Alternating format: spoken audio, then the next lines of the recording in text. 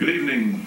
This is Patrick Cowdrey, and we're bringing you a little presentation tonight, doing a little video. First video we've done, and this is called The Miracle on Elk Street, and it relates a true story that was told to me by a good friend of mine, Lionel Nightingale. He's a fellow Christian, and he's my music teacher, and we've traveled many miles together over the years, and I'm just going to tell you something that Lionel he doesn't make stuff up. He's honest to a fault.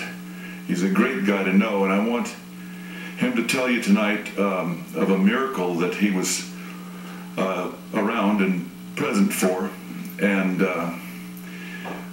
should be very interesting and should strengthen the faith of Christians and maybe open the eyes of those who are curious. Lionel, could you step up and join me and just let me introduce you?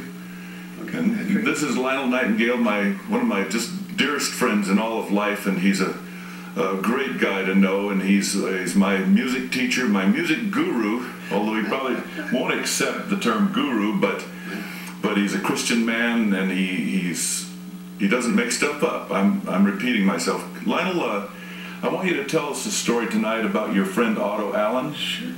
And this is for people that love the Lord, and do you think you could start off by playing us a little something?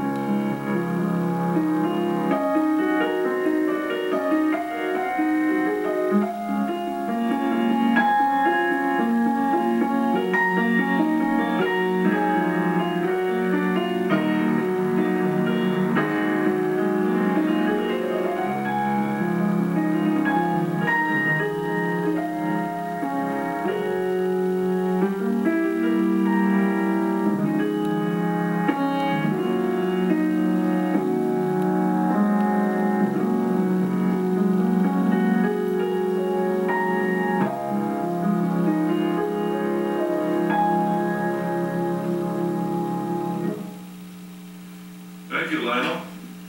You know, it's one of those things that you can't really explain, but it happened. It's one of those things that you know that happened because you were there. I was there, and I knew Otto Allen quite well, and Otto was my age, basically, and he had a past in the military, and he was the type of man that was believable. He was just a likable guy and a believable man. He had begun to act a little strange. I had entered into a relationship with him, excuse me, where I was teaching him piano lessons, and he was teaching me about electronic things, including ham radio. And so we got along fine. I'd go over to his apartment, and we'd do one session with the ham radio. The next session would be a piano lesson, and we'd kind of work. Once in a while, we'd split it up. But anyways, we went along.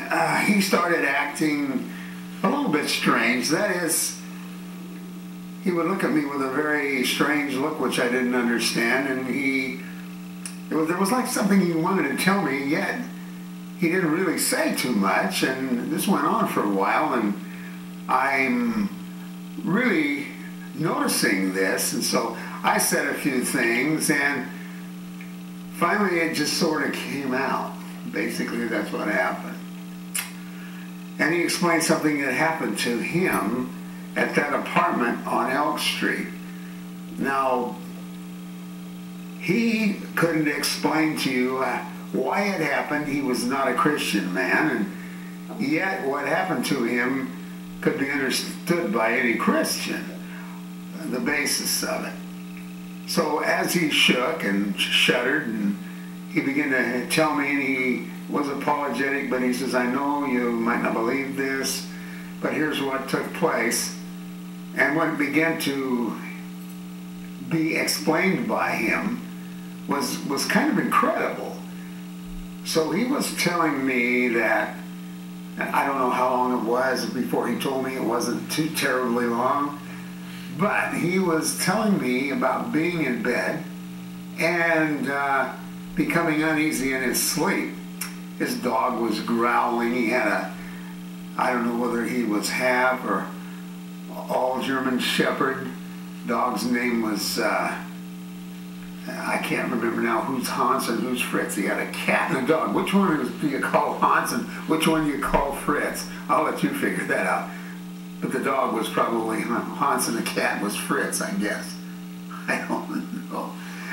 But the animals were a little bit uneasy, and the dog began to growl a little bit. And he was, when he was telling me this, you know, he looked at first a little uncomfortable, but he was very believable. So he told me that in the middle of the night, as the dog was growling and so forth and so on, he began to notice that the room was starting to light up from one corner of the room, which him having a very scientific mind, he could offer no explanation as to what was going on. So he said, Lionel, he said, I don't know how to tell you this, and I knew he was telling me the truth because he couldn't have put on the kind of a show he did, and it was a very emotional thing he started to tell me. But he said light began to emanate from right in one of the corners of the room. And he said as this light began to grow and emanate from the corner of the room, it got brighter and brighter. In fact, it became as bright as a person wanted. I mean, you could read a newspaper by it. It was so bright in the room. And as this brilliance grew, in the corner of the room, this brilliance contained the form of a human figure that had formed, and he literally shook pretty bad when he told me about this, and I said, what? And he says, yeah. He said, I don't know how else to tell you this. He says, and I know it sounds incredible, but this is the way it happened to me. So he watched this light grow.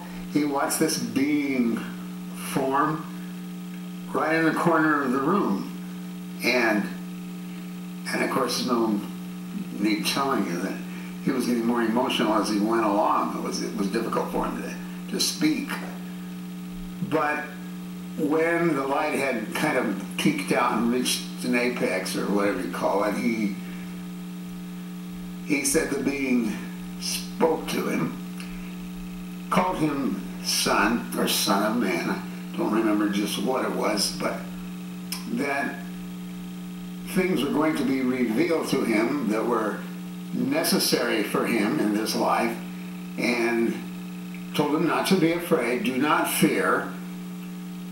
Well, anyway, this being pointed to what was the wall of that bedroom. Actually, it was a bedroom kind of and of course a basic room. It wasn't a big apartment, so he had this room that was a very basic room, and he pointed, the being pointed to the wall. And when he did, the wall just basically just evaporated. And there was the country out there. Who knows where it was? It was not the countryside of his house. It was some beautiful countryside, which he doesn't know where it was. I don't know where it was. But the being told him not to be afraid, but to follow him, and he would let him know what had to happen in time to come. And so listen and learn, this being told him.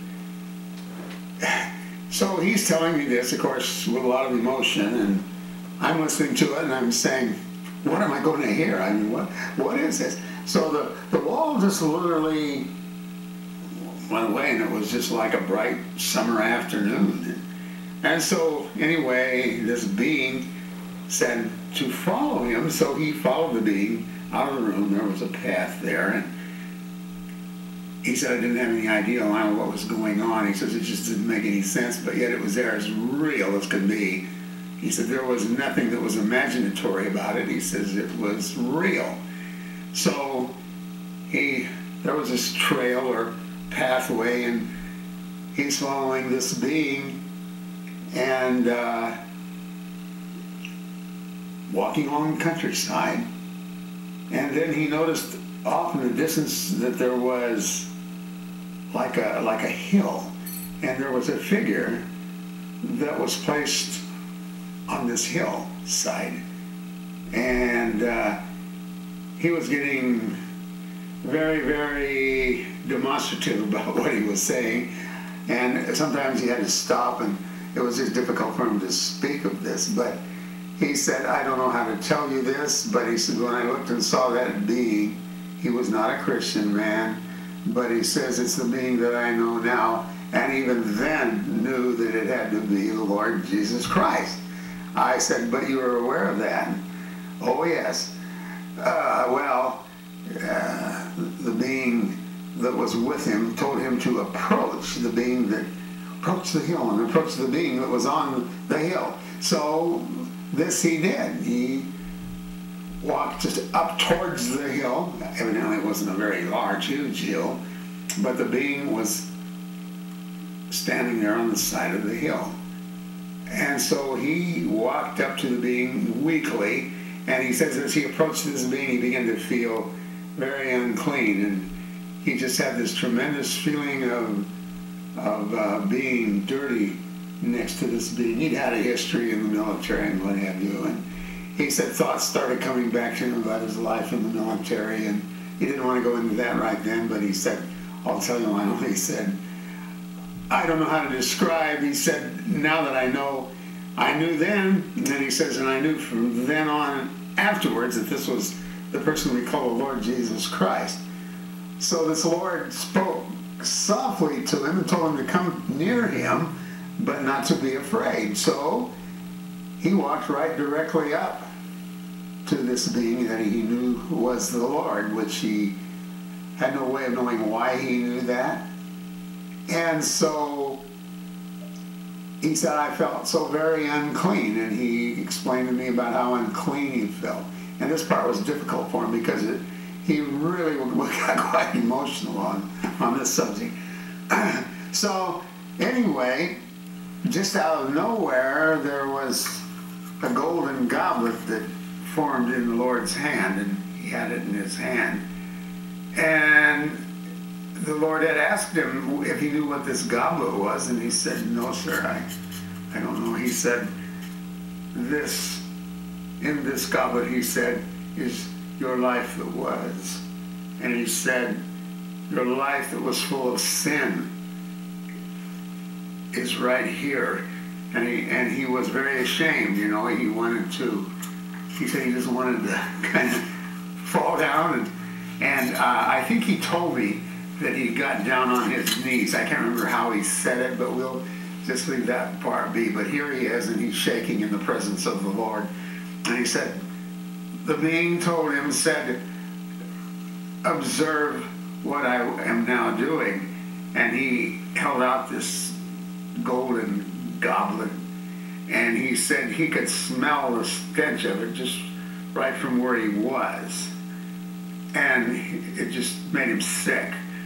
The Lord says, everything that is you and what you were and are, he said, is in this goblet. And then he said he watched him, and he moved the goblet close to his mouth like this. Then he opened his mouth and he drank all this pukey, filthy substance that was in this goblet. Drank it into his being. He said, I mean, I don't even know how to describe him telling it, but it was, I mean, what can I say? So anyway, he said, you've taken my sinful life and my sins, and you've taken them in your own body. The Lord nodded his head to him, and that's exactly what was going on. So he says, yes, I do take everything that is you into my body that was you. And he drank this filthy goblet.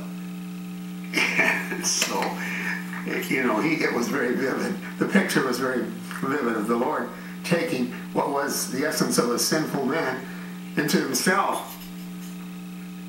Well, it's pretty hard to understand that. But, I mean, emotionally it was easy to receive. I could receive what was going on there. And Otto, this was so dramatic for him, it's hard to describe, but the man literally came unglued. And anyway, the Lord did this thing and drank every drop of it, took it on himself. And so there was some exchange of words, and the Lord asked him about himself and how he felt. And I can't remember the exact words, but it was very definitely a conversion experience that was happening right there on that hillside. So this went on for some time, and I wished I had time to relate this whole subject. It's coming back to my mind as I saw Otto when he told me this, but there's no way the man could have faked this. It was just real.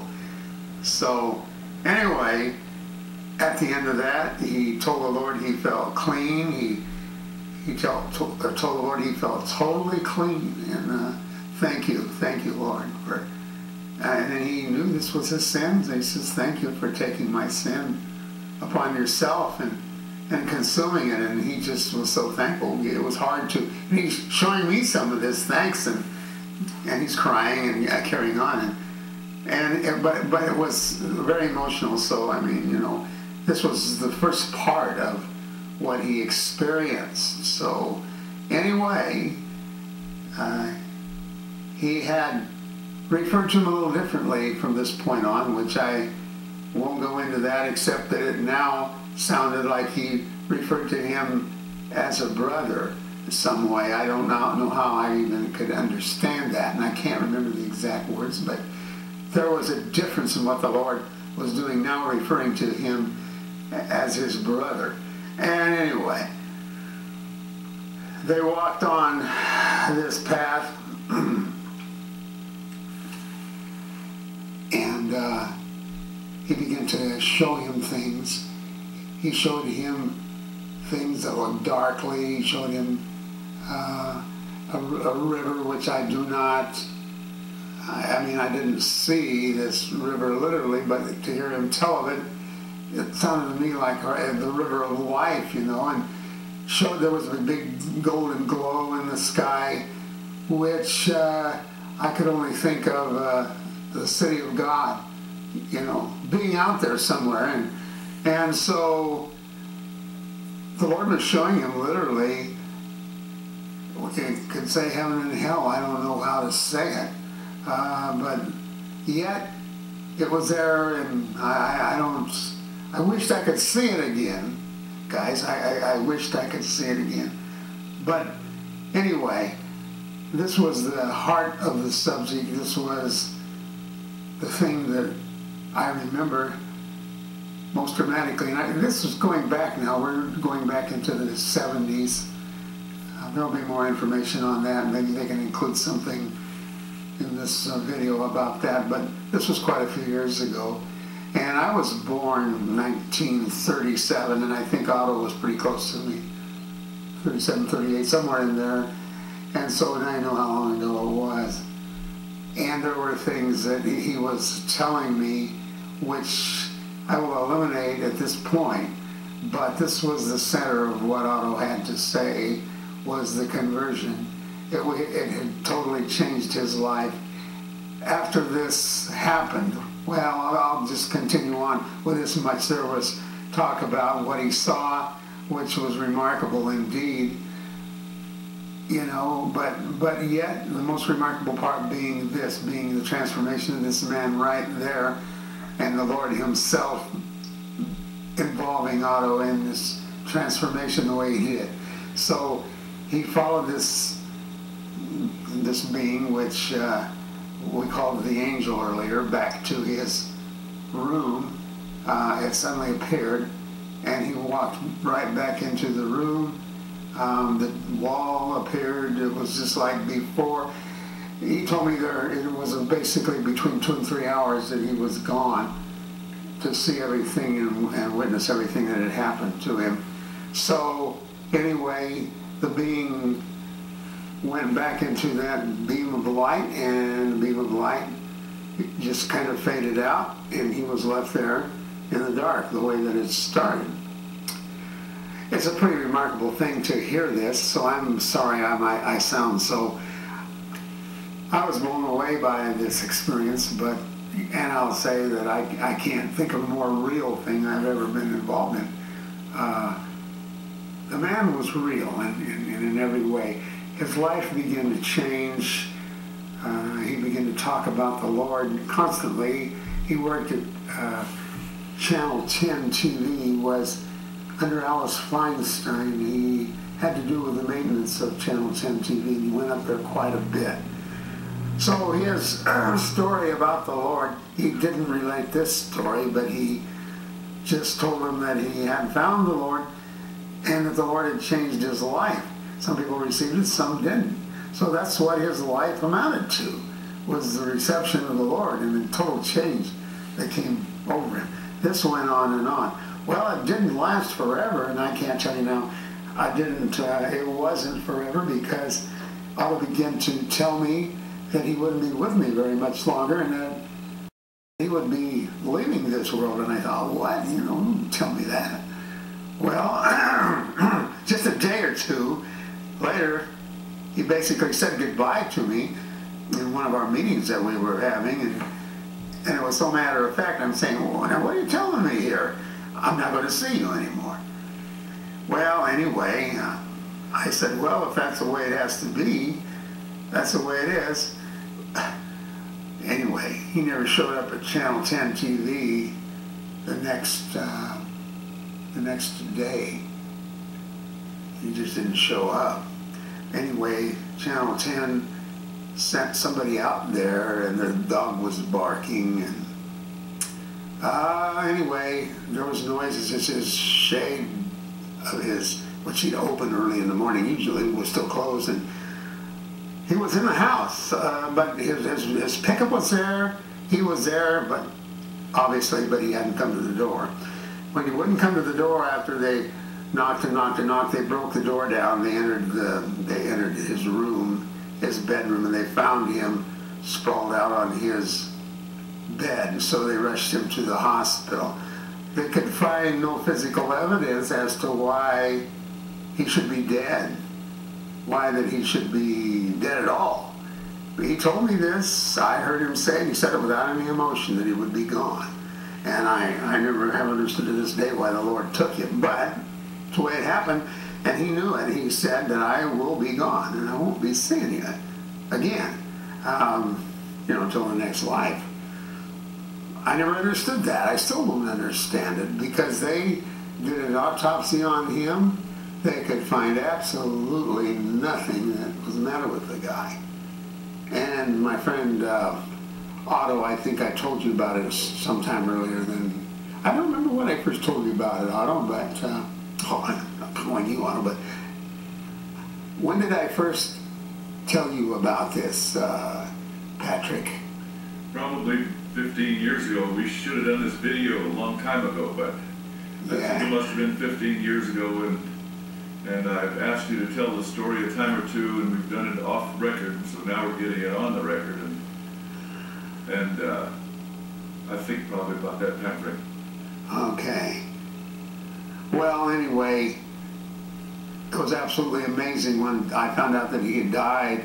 Then when I heard that they could not, and they did many tests, they could not find anything physically wrong with him, that was strange. He had a mother that survived. She was up in Klamath Falls, and a sister, I think. They were very surprised that he would die. Nobody really understood that death. He was about how old? He was, well, you would ask me, and I told you I couldn't He remember. must have been 37 or so. Yeah, that sounds right. Because you gave the date of his death of February 14th, 1974. Well, that's correct, because we got the information. Well, anyway, this story, everything that I know about it, it is true. I can't tell you anything more than that. I saw the man when he told it. I saw him. I saw what he did to tell it. It was very difficult for him. It wasn't some story he made up to tickle my ears, I'll tell you. You said that he was trembling as he said it, and he wasn't enough of an actor to fake that. Yeah. So I'm glad to be able to share this with you, and there were many things, and I'm sure I'm leaving some things out, but that's okay. You get the gist of the story. Here was a man that was a natural man, born on earth like all the rest of us, and who was regenerated and became related to the Lord. Just before he got back to his house, he was a Christian, and his whole life changed. Thank you.